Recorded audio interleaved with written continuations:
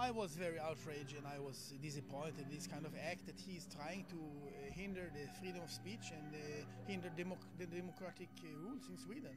He is guest in our country, and if you don't like it, if you don't like the exhibition, you can go away. You know, this is what I think is the most important thing. Can you?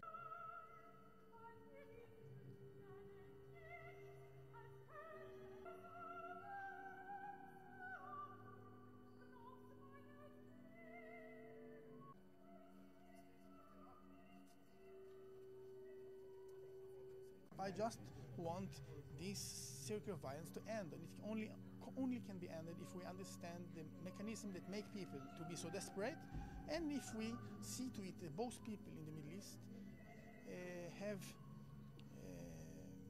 own states side by side and live in peace, in cold peace, probably in the beginning, and hopefully in warmer peace later.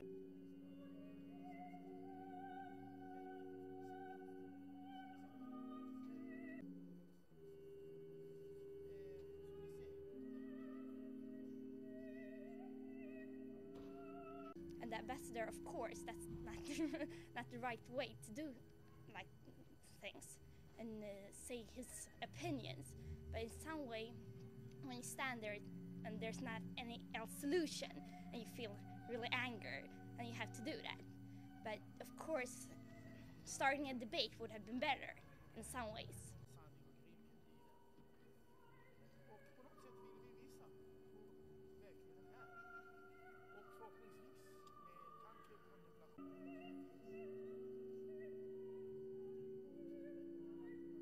I think the ambassador could